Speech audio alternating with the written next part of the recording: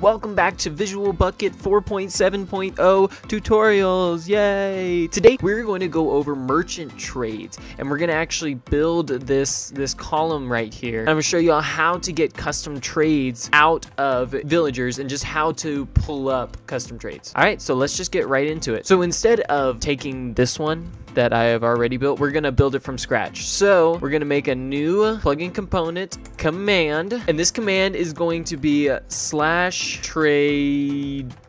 There we go. And this is going to be for the new merchant recipe that we are about to make. So over here, I've already typed in searching merchant, and these are all the things we're going to end up using. But first, we need local variables. So I was told to start using local variables more, and it's helped a lot. So first, we're going to set local variable. First, we need a new trader. So we're just going to call this guy the trader, and he is going to be a merchant, and we're going to go Bukkit create merchant. So then the title of this merchant, we're just going to call him the same thing. He is the trader. So now what we're going to need is another local variable. This local variable is going to be the first recipe that we want the trader to trade us. So we're just going to call this result1. So then for result1, we're going to add the value new merchant recipe right here. So in this new merchant recipe, we're going to come over to these three dots and lines, and we're going to actually go down to item stack number boolean. So the result of result1, let's just say we want a new item. Ooh, we're going to do a new named item. So this new named item, we're going to just give us like an axe. So we're going to give us a diamond axe with the name my trader is awesome. Perfect. So now what this uses is how many times we'll be able to trade per round with this merchant. So first uses, we're going to just add in, so we can only get 2 diamond axes each time we come up to it. So then max uses, you know what, instead of doing these 3 dots, let's just make it a lot easier for us, and we're going to come and just do item stack and number. So let me redo all of this. So now we get to go into the fun stuff. We're going to come over to the block selectors, and we're going to go merchant, add ingredient. So what this is actually doing is we're going to take the merchant recipe, which our result1 is our merchant recipe, and we're going to say what ingredient you have to have in order to get the diamond axe. So the merchant recipe is local variable result1, and let's just say that you have to have a piece of dirt. So we're gonna go new item stack material of dirt. So when you give 1 dirt, you get a diamond axe. The next thing we need to do is we need to actually set the recipes, and I always do recipes with the S, so that way we can always add more onto it if we wanted to. So here it's asking for the merchant. What merchant is it? It's the trader that we created before, the local variable of trader, and the lists. We're gonna go a new list. And for the first object, we're going to add local variable result1. So let's go do that. Local variable result1. So now, all we have to do is open up the merchant. So now we come to open merchant. We're going to come over to the 3 little dots, and we're going to make sure that we're on merchant and not on villager. Human entity is us, so the command sender. The merchant is the local variable trader, and force, we're going to right click on force. We're going to say insert to boolean and just say yes. So that way we can trade with them. Yes. And that's pretty much it to build your own custom merchant recipes. So let's go build it and see what happens. So before we actually build it, I was told that using /reload confirm inside of the Minecraft server is actually a really bad idea, and it can create lots of bugs. So we're gonna actually use Visual Bukkit in order to reload it instead of us reloading it ourselves. Plugin component, we're gonna go add another command, and this command is gonna be called correct because we want to do the correct way of reloading stuff. And you can actually come over here and you can say Bukkit reload, and now it will reload the server every time that we type /correct. Let's go build this and get it into our server correctly and safely.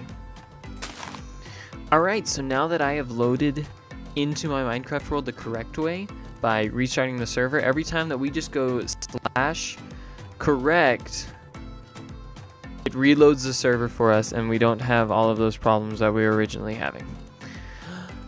Alright, so if we did this right, we should be able to go to /trading, and when we go /trading, it opens up If we do 1 dirt, it gives us an axe called This Axe is Awesome. That's great. Let's check it out. Let's try it out real quick. /trading. We give them dirt, and we can get 2 axes maximum is the maximum amount of axage that we can get. And perfect. That's exactly what we wanted. So we were able to customize this and customize this. Trader is the name of the trader. So we're going to go back into Visual Bukkit and I'll show y'all how to add more so that we can have more tiers of this.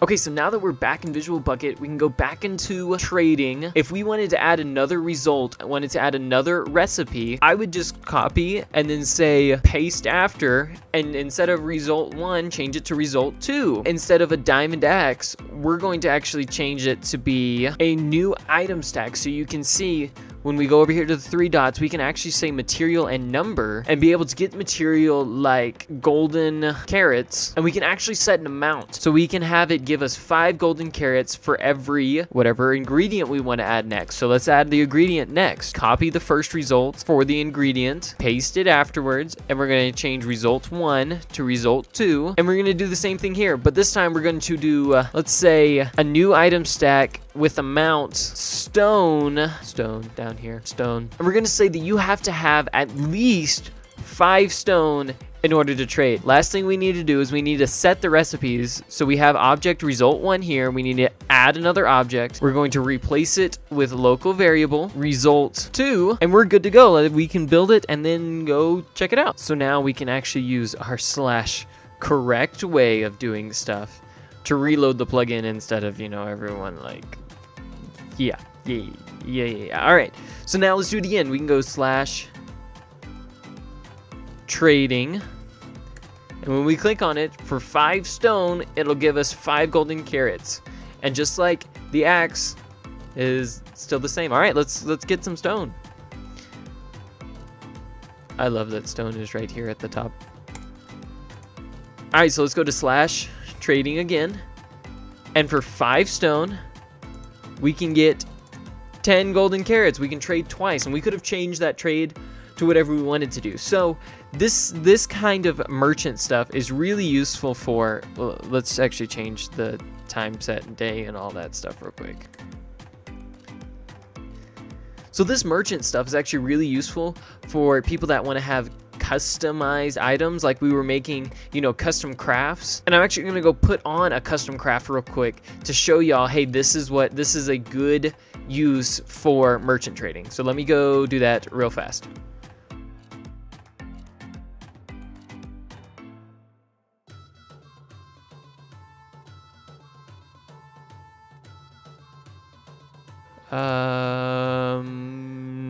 Let me go make sure I made that right.